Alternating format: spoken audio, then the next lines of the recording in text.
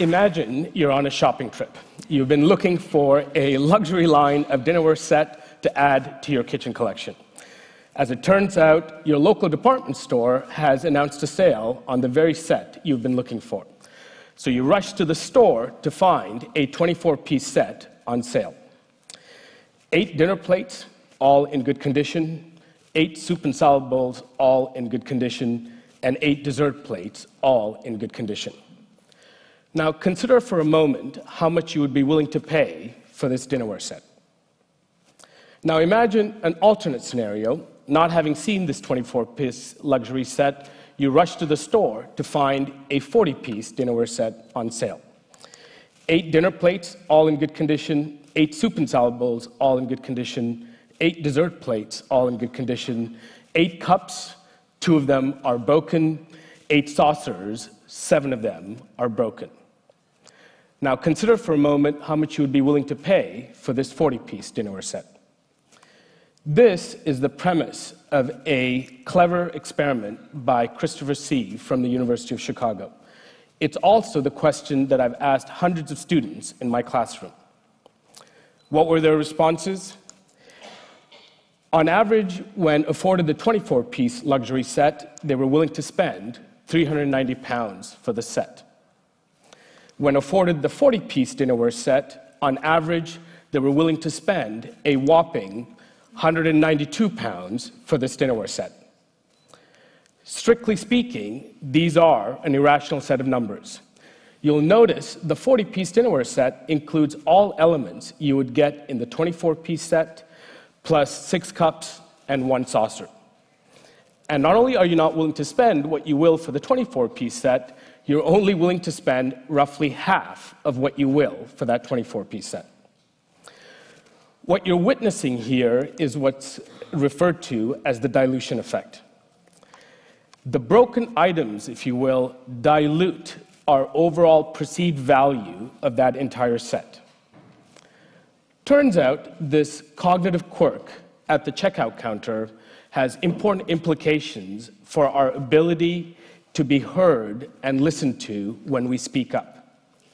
Whether you are speaking up against a failing strategy, speaking against the grain of a shared opinion among friends, or speaking truth to power, this takes courage.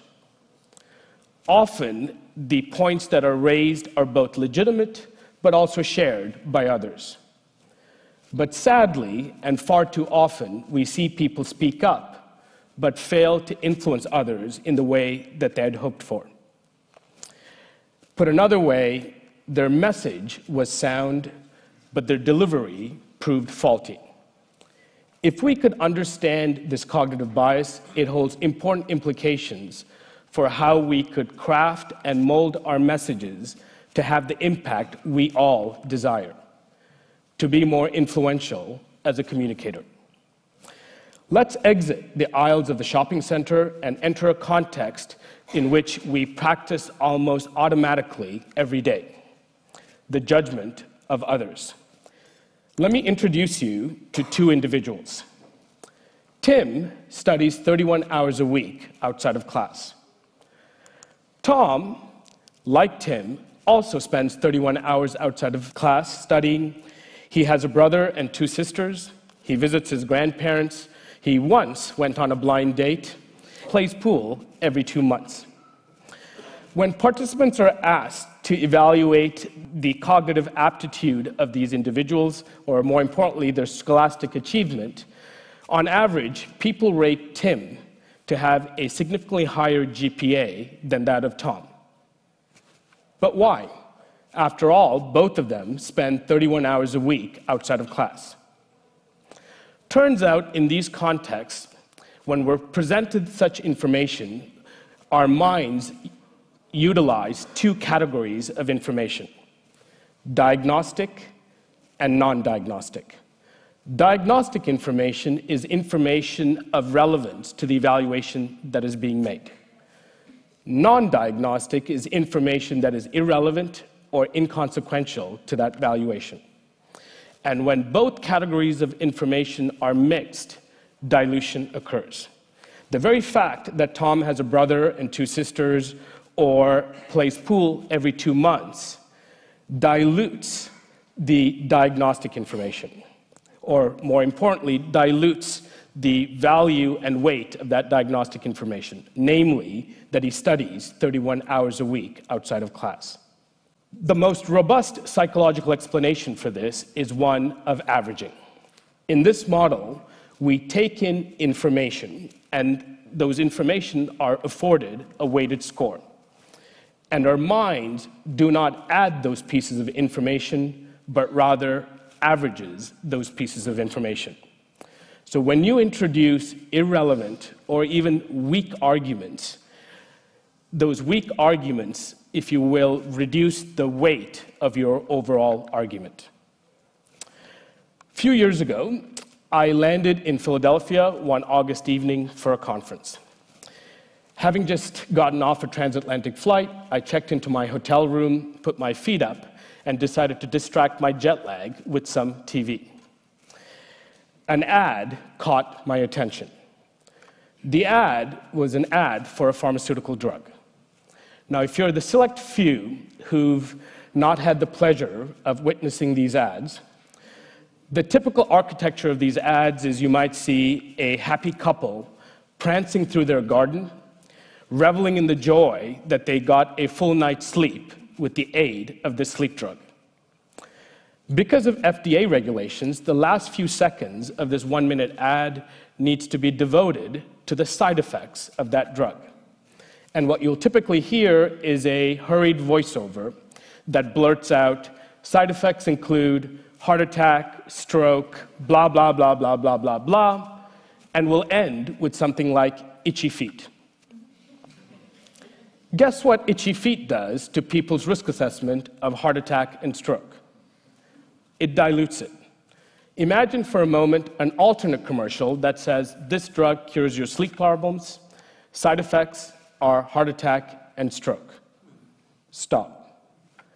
Now all of a sudden you're thinking, I don't mind staying up all night. Turns out going to sleep is important, but so is waking up. Let me give you a sample from our research. So this ad that I witnessed essentially triggered a research project with my PhD student Hemant over the next 2 years. And in one of these studies, we presented participants an actual print ad that appeared in a magazine. You'll notice the last line is devoted to the side effects of this drug. For half of the participants, we showed the ad in its entirety, which included both major side effects as well as minor side effects. To the other half of the participants, we showed the same ad with one small modification. We extracted just 4 words out of the sea of text. Specifically, we extracted the minor side effects. And then both participants, or both sets of participants, rated that drug. What we find is that individuals who were exposed to both the major side effects as well as the minor side effects rated the drug's overall severity to be significantly lower than those who were only exposed to the major side effects. Furthermore, they also showed greater attraction towards consuming this drug. In a follow-up study, we even find that individuals are willing to pay more to buy the drug which they were exposed to that had both major side effects as well as minor side effects compared to just major side effects alone. So it turns out pharmaceutical ads, by listing both major side effects as well as minor side effects, paradoxically dilute participants and potential consumers' overall risk assessment of that drug. Going beyond shopping expeditions, going beyond the evaluation of the scholastic aptitude of others, and beyond sort of evaluating risk in our environment, what this body of research tells us is that in the world of communicating for the purposes of influence, quality trumps quantity.